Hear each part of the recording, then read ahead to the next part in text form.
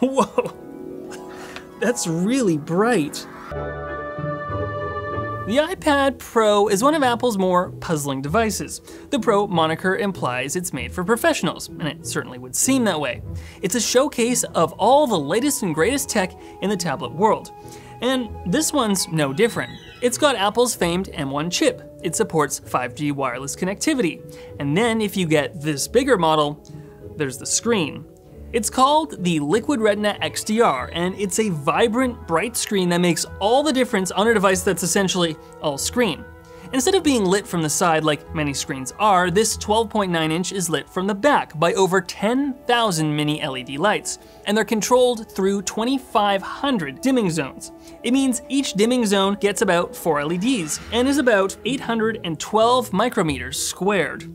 The result is that black areas of the screen become black and bright areas can get real bright to a peak of about 1,600 nits.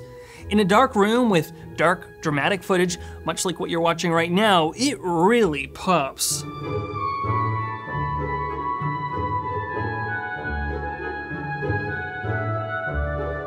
If you put this screen right up next to last year's iPad Pro, you can see how stark the improvements are. On the older iPad, you can make out where the edge of the screen meets the border. On the new one, black is truly black. But this is an iPad Professional, and that means you shouldn't be watching anything you're not making.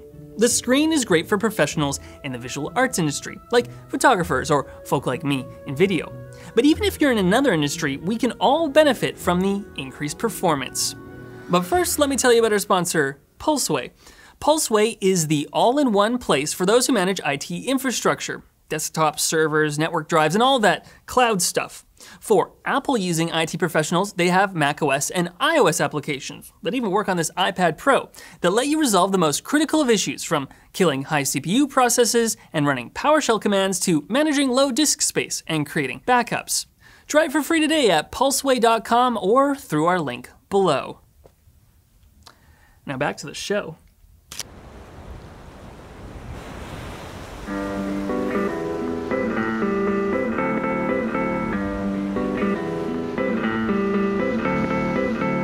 This iPad has the same M1 chip that's included in the new iMac, Mac Mini, and MacBooks Air and Pro.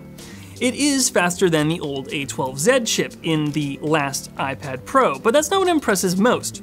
RAM is up from 6 GB in the old model to 8 GB, or if you spec up the storage like this one to a terabyte or above, you get a whole 16 GB of memory.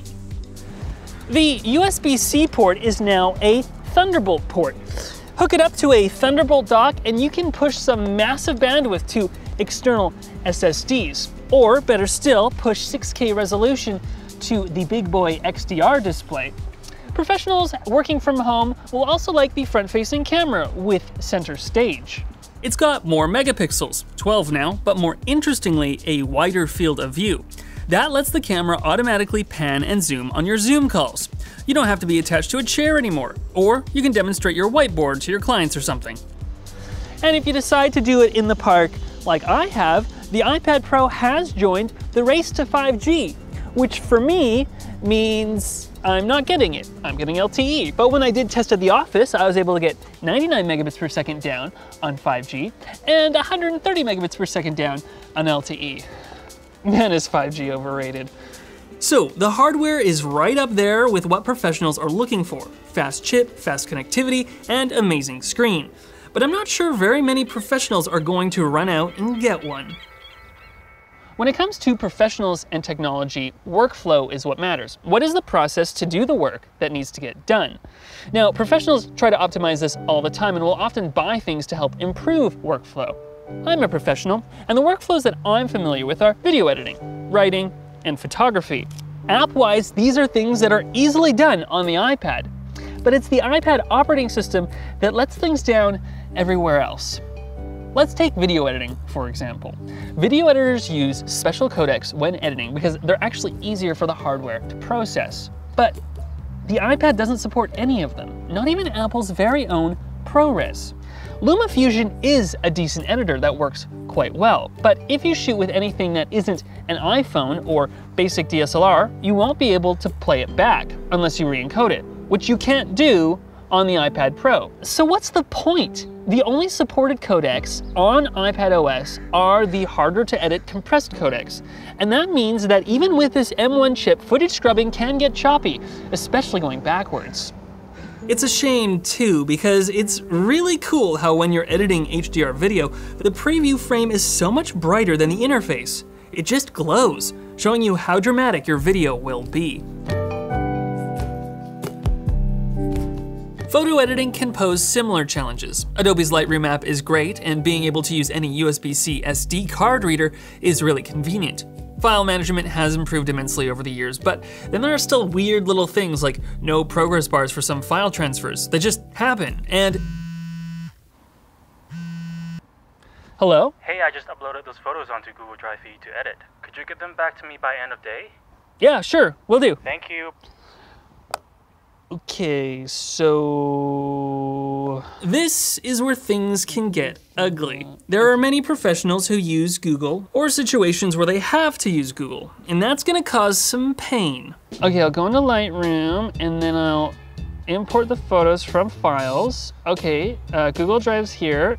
I don't see the folder. Okay, it's probably because it's a shared folder. So I gotta go into Google Drive here. There's the folder. All right, I got all the photos selected. Move. I can't. Okay, let me go in the browser. There's the folder. Maybe I can download the folder. It's a good thing that this is 5G. Well, LTE. Can't download file. Open the files app, Google Drive. They're all grayed out. Maybe Lightroom will sense it.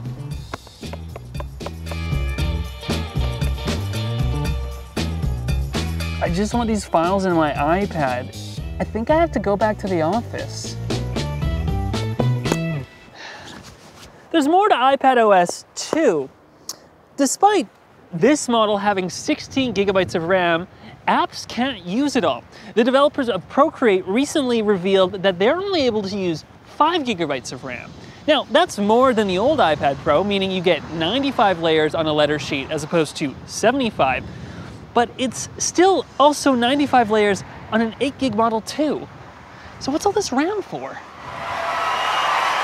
Good morning, and welcome to WWDC. At this year's WWDC, I thought Apple was gonna show off some awesome new capability for iPadOS, but all we're gonna get are some improvements to multitasking, not even multi-user support. So we're still dealing with the limitations that a car kids can drive brings. This model I have right here is $2,000. Add a pencil and this beautiful white Magic Keyboard, and you're looking at an all-in cost of almost $2,500. That's not chump change, and I realize professionals do spend more on things like, say, cameras. But these are specialized pieces of equipment, and the purchases are thoughtfully considered in their workflow. This is still a computer. Even at $1,100 for a 128 gigabyte 12.9 inch iPad Pro, it's still a lot. And despite this beautiful screen, I think it's too big as an iPad. It works extremely well docked in the Magic Keyboard, really making computing quick, snappy, and desktop-like. But once you hold it in your hands, it's a lot. You're going to really have to need the big screen. Otherwise, there's really something to be said about the smaller one, which at $800 is a little easier to swallow. Then there's the iPad Air, which for $50 less will give you double the storage. The iPad tends to complement already established professional workflows rather than be the center of a workflow. It's usually connected to a professional device or piece of equipment. And so it's not clear that all this power and all this screen is entirely necessary, even in those scenarios. In many ways, the iPad Pro is a luxury item, beautifully crafted with the best technology at the highest price. It gets you the best screen, accessories, and processor. But for iPadOS, that is all headroom for the future. It's not something developers or professionals can really take advantage of today. Apple's big challenge with the iPad Pro is that they're adapting a book to a movie. It's fast-paced, fun, and engaging, but doesn't really reach to the depths of the platform that all the tech originates on. Maybe iPadOS will handle this translation better in the future, but until then, most professional workflows are still better served by macOS, which they can get on a much less expensive MacBook Air. Thanks for blazing through this Mac address. Make sure to like if you can't afford the iPad Pro, and subscribe if you'd accept one for free. And if you are a professional who's not an artist, who has found a really great app and workflow that takes advantage of the iPad Pro, let me know in the comments below. I'm curious how it helps you.